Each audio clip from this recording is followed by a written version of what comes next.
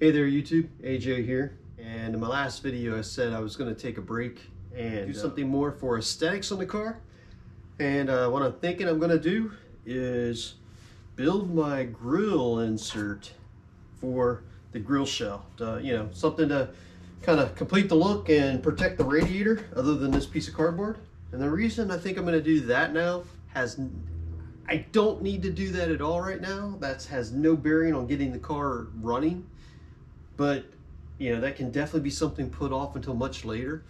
But this is something that's been on my mind, how I'm going to do it, what I'm going to use for quite some time now. It's one of those things that just keeps gnawing away in the back of your mind. And I keep just trying to, how am I going to do that? What, you know? And then this week, I was actually tearing apart an old grill to be thrown away and salvaging some of the stainless steel out of it because, you know, that's what I do. Anyway, I had an idea. So this is the top of that grill, and I got to looking at it, and previously I was thinking like using a thicker stainless and kind of carving the grill insert out of it to give it some depth. But I was looking at this top and noticed how they had stamped these lines in it here, probably to give it strength, probably to give it a look, I don't know. Regardless, it made me think, well, what if I took thinner stainless steel and stamped ribs into it and then cut slots? So I have a small bead roller and I thought maybe I could try to do that. So the first thing I did to finish my salvage was I went ahead, took this thing, took this badge off, drilled out the spot rivets in the side and detached it and made it just this piece. And I was thinking, well, if I can get this straightened out, flattened, it's big enough I can at least use it for proof of concept, even if it doesn't work out. Like it, I mean, one of the things, I've got this hole in the center to deal with. That's where the temperature gauge went through there. And no matter what I do, I'm not gonna get it perfectly flat. But it might be good practice to waste this piece and see what I can do. As part of the proof of concept, I also got out my little bead roller thing here and used a piece of scrap and just wanted to see what it would look like.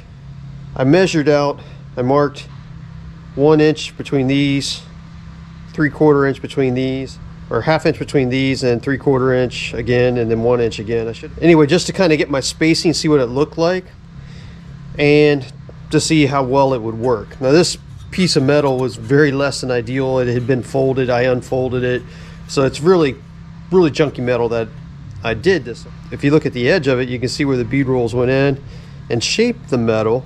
And so I think it's actually a pretty good proof of concept where if I take and roll all these beads into the stainless and then cut the flat part out of the middle, I would have like bars reminiscent to the bars on like a 32 Ford grill shell, I think. So I think I'm gonna go ahead and waste a lot of effort and time and just see if I can kind of make one out of that grill top.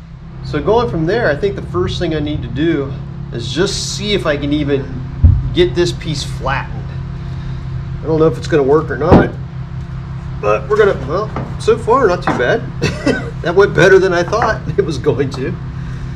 See, now we get a curve here. This one's, I don't know, it's different. The big main curve came out of it pretty well, but then we got these other curves that might prove a little more difficult. I also might need to relieve this.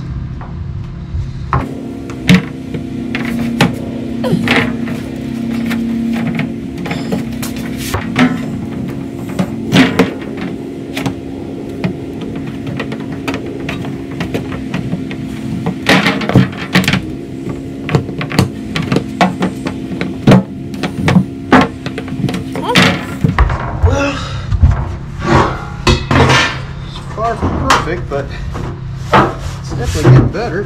Uh-oh, didn't do that.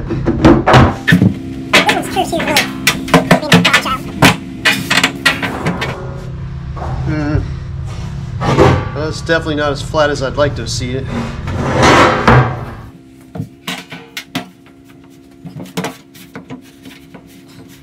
I definitely don't think this is going to be our final piece. I'd like it to be because it was free.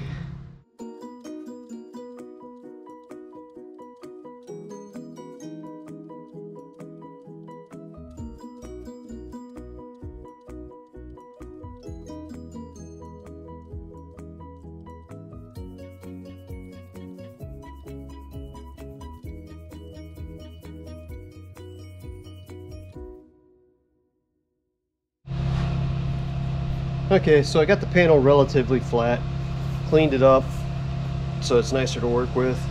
I think what I want to do next is actually make a buck of the grill shell opening, and to do that I got to go remove the grill shell from the radiator.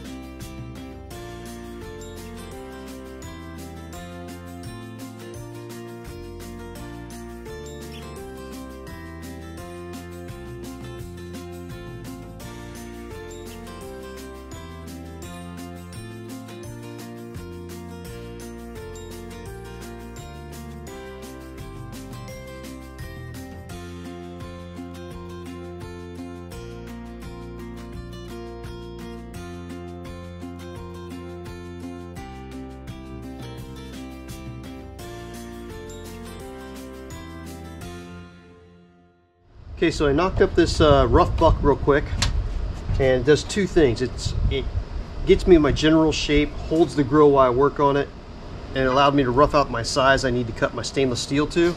Now I still need to allow for an edge to bend over on this side, the top, and this side.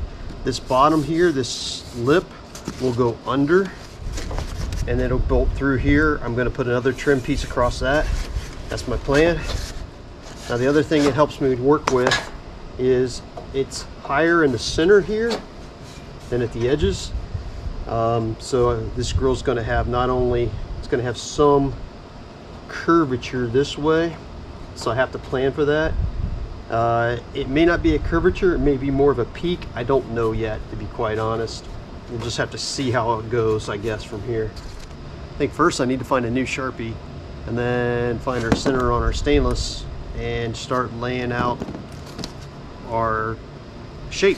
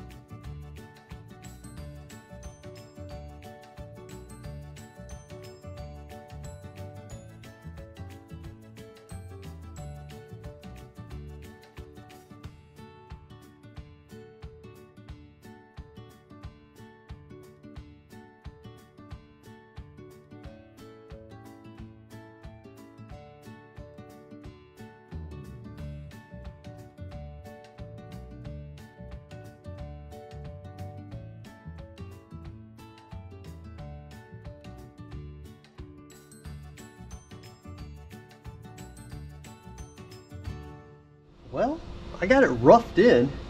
We're not fitting up here quite yet. Everything else is fitting pretty good. Obviously, got a lot of finish work to do with the hammer and dolly, but you know, right now it's more about getting it kind of fit in here.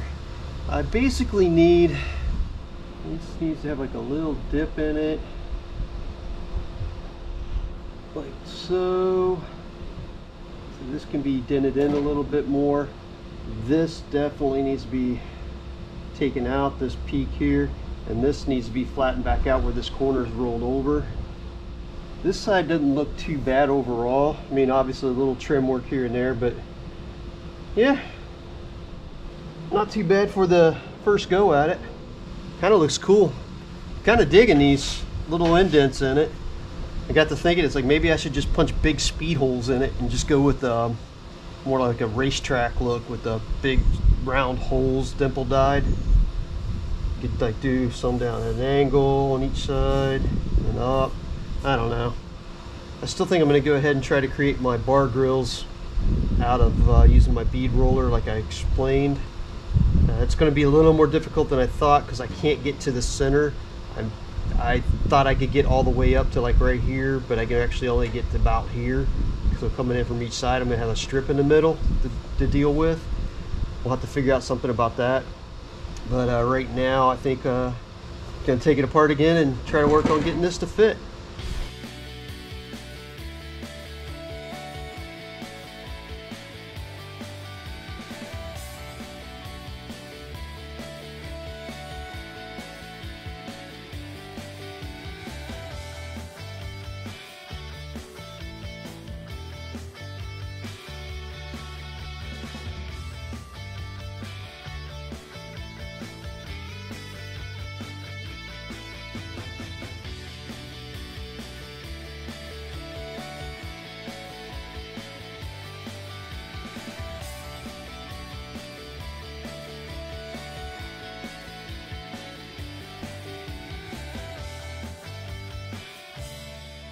Okay, it's not fitting perfect yet. It probably never will, be honest. But it's pretty darn close for now. Got to put our trim badge back in. But yeah, I got a slight more bit of gap than I want up here, but I think it'll be okay for now. I did have to put some curve into it this way to get it to match up here and here. I did do a bunch of relief cuts. But up in here, especially around these bends, I had to put in a bunch of relief cuts. I think at this point, I think I can go ahead and start laying out lines. Maybe trying to throw some beads in there. At some point, I'm going to need to learn to weld stainless steel so I can weld this stuff back together. At this point, I still don't think this will actually end up being my grill insert, unless it really starts going a lot better. It might just be for fun for a while. I don't know, we'll see how it goes. Maybe I'll end up making it better than I think. But for now, yeah, I'm gonna go ahead and pop this out and start laying out lines for the bead rolls. Well, as you can see, I got it all laid out and spared you guys the agonizing boredom of watching me draw a bunch of lines. No, hopefully you can see there's nothing on this side, because I was getting ready to lay everything out on this side, and I realized because of the way my dies are, I need to lay it out on the back side, because the upper die will be pushing the bars out to the front side. So the curved side will be to the front of the grill. So thankfully I did realize that before I laid it all out on here. I started to, but I caught it right before I really got into it. So that's good. Anyway, so I laid it all out on the back side here. Hopefully you can see that now. And basically the blue tape is where I don't want to bead roll past. And then the lines up and down are going to be my grill bars, because that'll be where the die pushes out. And then the space in between will be where I cut out for my openings. Hopefully that'll all work. Now I could not come up with a pattern that made these little, whatever you call these things, these accent bead lines, whatever. I couldn't come up with a pattern that made them look right in the grill. I tried a bunch of different things, never was happy with it. So I decided I'm going to do away with it. And I was going to hammer this flat before I bead rolled, but that's going to distort my shape, and it's also going to rework these edges and possibly overwork them. So instead I decided, looking at how the lines intersected with them, I'm just going to try to bead roll through these, and hopefully they'll come out okay. We'll see. And then, as I said, the jaws on my little bead roller here aren't going to be enough to reach clear to the middle, so there will be a center bar left in this. Hopefully that'll look all right. But as I've said multiple times, this is really just practice. I don't expect to end up using this actual piece. I mean, it'd be nice if I end up being able to. It's nice enough I can, but you know, this is more or less just practice for me.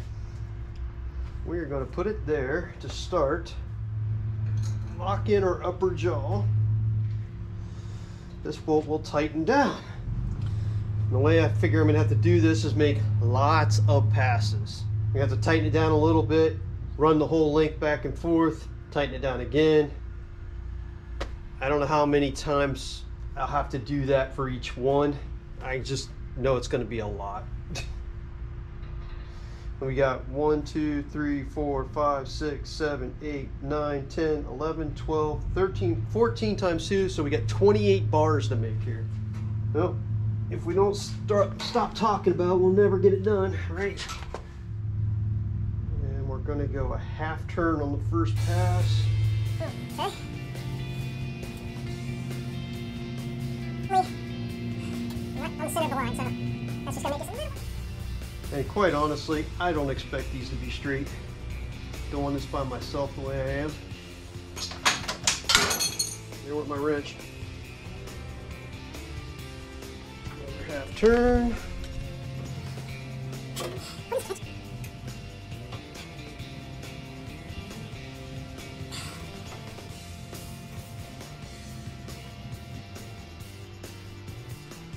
And you know, honestly, if I was going to be using an original grill insert, chances are I wouldn't be able to afford a nice one anyway, and it would be all beat up and twisted bars anyhow, so what's it really matter?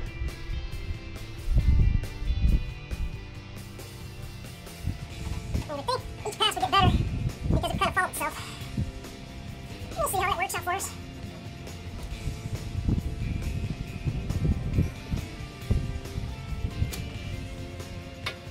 I think if we do one more half turn, which means 4 total, I think that'll be it. This should be our final pass on this one.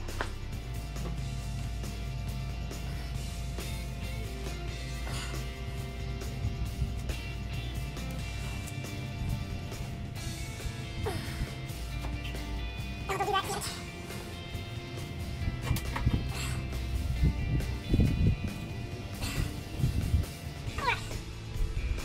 Well, for better or worse, we have a bar in it. All right, I don't know if you can see it, but there's bar number 1. It's not perfectly straight. It's not perfectly ended. Hopefully we can address that a little bit later. And it looks like we're gonna have a pretty big bar in the middle here, which I really didn't want. So I don't know, we might have to do something there too, I don't know. Maybe I can find somebody with a bead roller with more depth that I could finish it out. We'll see. For now, we'll just go ahead and continue like we know what we're doing.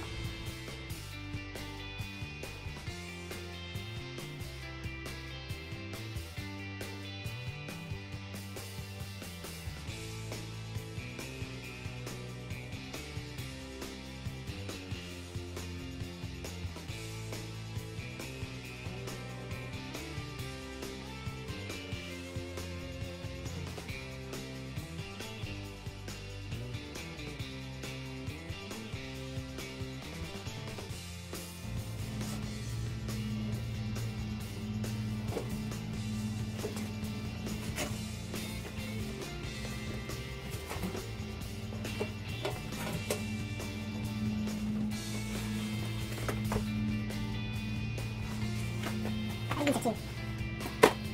2 less cuttings easier.